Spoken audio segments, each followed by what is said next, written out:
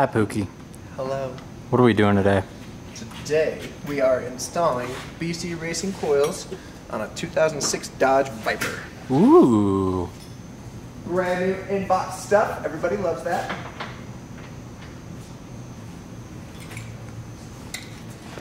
We got Mr. Nate Boston Tea Party going through all the parts, make sure they're all there. Nothing's weird.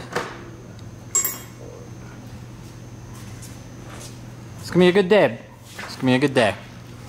They designed it to where the bolt hits the sway bar link. You have to take the sway bar link out to get the bolt out. So I'm gonna put it in from the other side when I'm done. Interesting. Dummies. That's got to be the easiest sway bar link I've ever set up too. 14? Maybe 15. You work on Corvettes, right, Zach? Yeah. Now they have the multiple drain Oh plugs? yeah, because they have two low spots. Yeah, this one only has one. And it's like a little flat thing.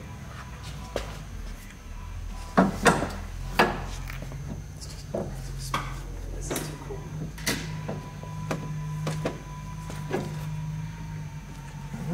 What's up? 335s. That's what I was coming over to look at.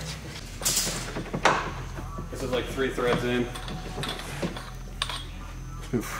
And it's at like right here is like 15 3/4. Go for 15 and a half then. Just so it's like a little bit Yeah. ish. Okay, I'll measure it. Are these the same? Like they're both sideways? So it'll be like that? Or is yes, one gonna they're twist? both sideways. Say it again. The design in the rear is the same as the front. You just have two mounting bolts, top and bottom. So you've got the bottom one that's really long, goes across the whole thing. You can just disengage it from just the two bolts. Fair enough. And it's supposed to be interior. The handbrake has its own caliper. Yeah. That's neat. On a factory car. On a factory car. Nice. Oh, they are gonna make me take out the fender liner. For what? I can't get the clearance to get the shred out. On the top. Yeah, because I would have to bring it down quite a large sum. I'm not sure I can get the pry for that. Give me my biggest pry bar. Yes, sir. I try to bypass everything. Biggest pry bar coming. Doofy from Scary Movie. Yes, sir. That's insane. 335s. So Zach, why are the rears harder than the fronts? Or why do they call for more hours typically on a Viper on the rear? In the rear of the Viper, there's not near as much clearance upwards, even with the fender liner out of the way. So you're pretty much hitting a hard metal surface immediately. So you don't have any room to scoot the coil forward and drop it straight down, with it being a rear-wheel drive platform.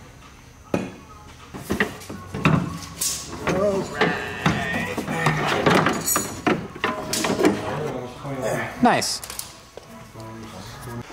Now you're on the last corner doing the factory suspension, trying to pull it out. That is correct.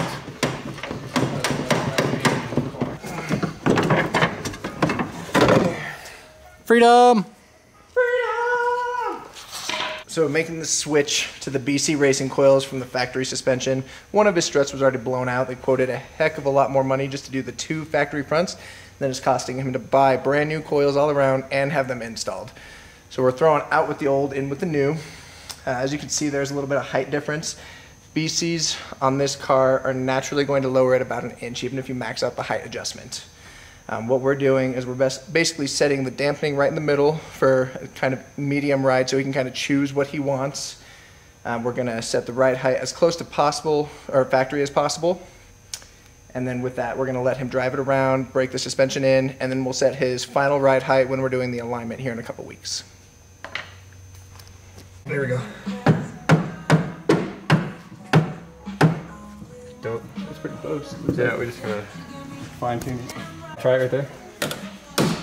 Do it again. Nice. Okay, keep going.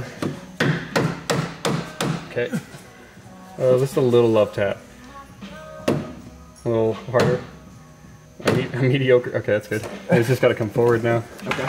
So you guys are just hitting that because the bushings are so stiff? Yeah, they're just really tight in there. The tolerances are you know, built to fit. So The new coilovers are solid. The other ones had the rubber bushings. Makes sense. woo! I'm so excited to see this thing on the ground. It's gonna look so good.